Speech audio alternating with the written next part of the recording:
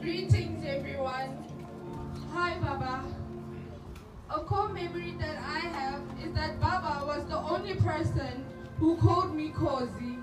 He never said Kosi like everyone else. As a kid, whenever Baba bought McDonald's, he would always get me a Big Mac burger, which I, of course, would never finish or end up puking. Baba, you will be dearly missed and loved. Lala Godgod.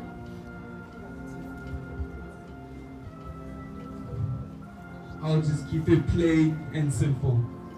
In the time we spent together, I saw him as a father figure, a therapist, a spiritual trainer, and a counselor. I could go on, and I'm sure all knows that I take this time for grandchildren and his dreamhood.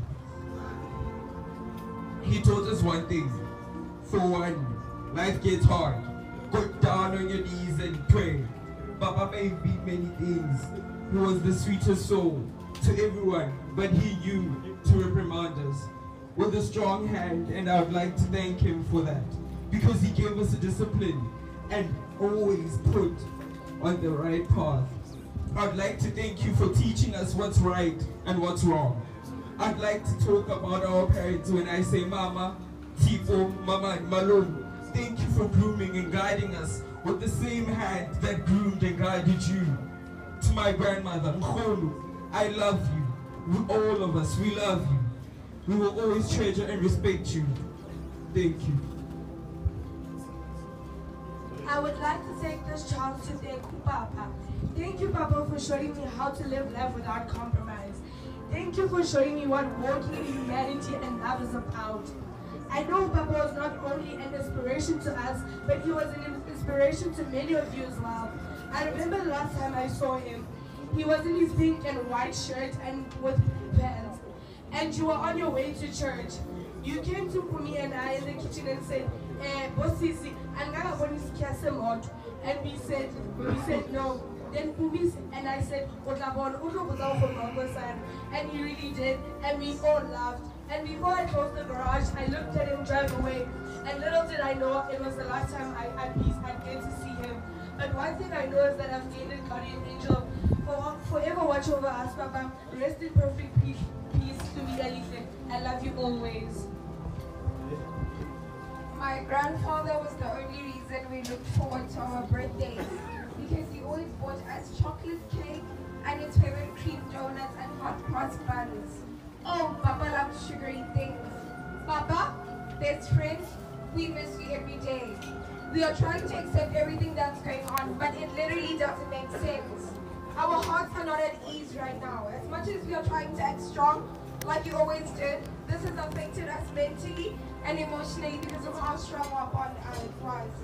Calm our hearts and help us understand the concept of you not being here anymore, and the fact that the normal yesterday is not going to be the normal tomorrow. We care for you still, and we will forever, because that was our part of the deal. Lala ngotolo bungani, lala ngotolo lingene. Amashia masebo kwayana, umefema kulu. Thank you. Papa Daniel Mefema Kulu, a perfect example of how a father should be. Men, you should learn from him. I remember there were times whereby I would pretend to be sick just to get more attention from him. He loved us so much, and with everything that he had, he would drop everything just to come see us, okay. The last conversation that I had with my grandfather was when I told him, Papa, you see, I got 92% for Afrikaans. And he said, yes, Sissy, I see. Next time, I want 100%. And I said, Papa, I don't think there's such a thing as 100%. And then he said, no, Sis, I want 100%. And I tell you right now, Papa, those 100%, you will get them. Rest in peace. We love you, Lord. See, growing up, me and my cousins have been rather lucky to experience very little to no deaths in the family, which is why I feel it is especially hard for us to process and accept someone who's been so important to our lives up until this point, leaving us. Papa was a person with such a powerful and kind of scary aura, but once you got to know him, you'd know that he was one of the sweetest people that you'll ever meet. He always taught us the importance of education for success in life, and taught us that you can have a lot of things in life, but family should always be our #1 priority. And I would like to thank him for being the best moral compass and role model a person could ever ask for. Thank you, Papa, for everything that you've ever done for us. So please, today, can we not just mourn his death, but can we also celebrate his life? Because he was a great man, and he would never like to see us crying and in pain.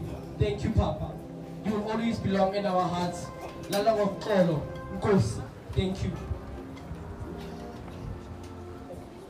It is well.